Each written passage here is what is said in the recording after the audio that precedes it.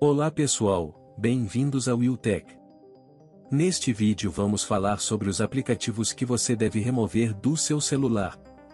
Muitas vezes, instalamos aplicativos sem pensar muito sobre sua utilidade e acabamos ocupando espaço valioso em nossos dispositivos. Então, vamos lá. Aplicativos de limpeza. Aplicativos que prometem limpar seu celular e melhorar o desempenho, na verdade, podem acabar fazendo mais mal do que bem.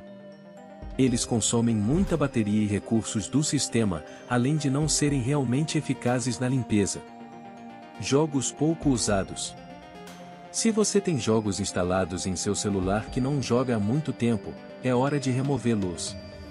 Jogos ocupam muito espaço em seu dispositivo e podem afetar o desempenho do mesmo. Aplicativos de previsão do tempo. A maioria dos celulares já possui um aplicativo de previsão do tempo integrado ao sistema.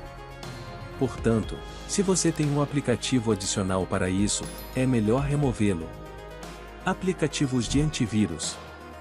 Aplicativos de antivírus podem parecer uma boa ideia para proteger seu celular, mas muitas vezes são desnecessários.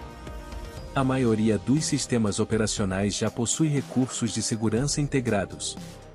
Aplicativos de redes sociais pouco usados.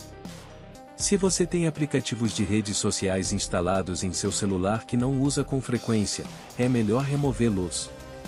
Esses aplicativos consomem muita bateria e podem afetar o desempenho do dispositivo. Esses são os tipos de aplicativos que você deve remover do seu celular. Lembre-se de que quanto mais espaço você tiver em seu dispositivo, melhor será seu desempenho. Portanto, remova aplicativos desnecessários e mantenha apenas aqueles que você realmente usa.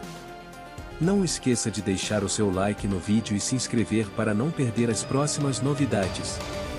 Obrigado por assistir o vídeo.